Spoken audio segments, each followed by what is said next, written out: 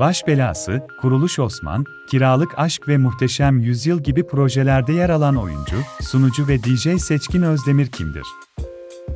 25 Ağustos 1981 yılında İstanbul'da dünyaya gelen Seçkin Özdemir baba tarafından Sinoplu, 40 yaşında, 1,81 boyunda ve Başak Burcu. İlköğretim ve liseyi İstanbul'da okuyan Özdemir, ardından Kocaeli Üniversitesi İktisat bölümünden mezun oldu. 2000 yılında Kocaeli'nin bölgesel radyosu Red FM'de radyo programı sunuculuğuna başlayan Seçkin Özdemir, aynı zamanda farklı yerlerde DJ'lik de yaptı. Özdemir, 2004 yılında Number One TV'de televizyon programı sunuculuğuna geçiş yaptı. Daha sonrasında Müjdat Gezen Sanat Merkezi'nde aldığı tiyatro eğitiminin ardından pek çok reklam filminde rol aldı ve 2008 yılında Yaban Gülü isimli dizide Burak karakterini canlandırdı.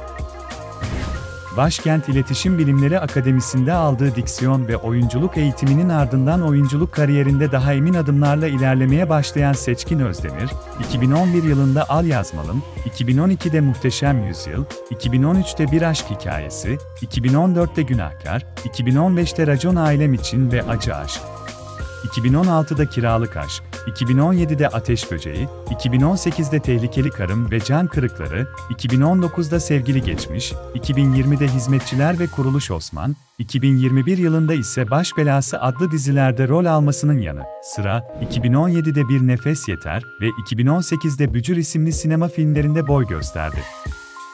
Çocukluğunu Gazi Osman Paşa'da geçiren yakışıklı oyuncu, o dönemlerinde lisanslı olarak futbol oynadı. Spora karşı ilgisi daim olan Seçkin Özdemir, sağlıklı beslenmeye de önem veriyor. Bir dönem ünlü şovmen Mehmet Ali Erbil'in kızı Yasmin Erbil ile adı aşk dedikodularına karışan Seçkin Özdemir, daha sonra güzel oyuncu Demet Özdemir ile birlikteliğiyle gündeme gelmiş ancak ilişkileri 2018 yılında son bulmuştur.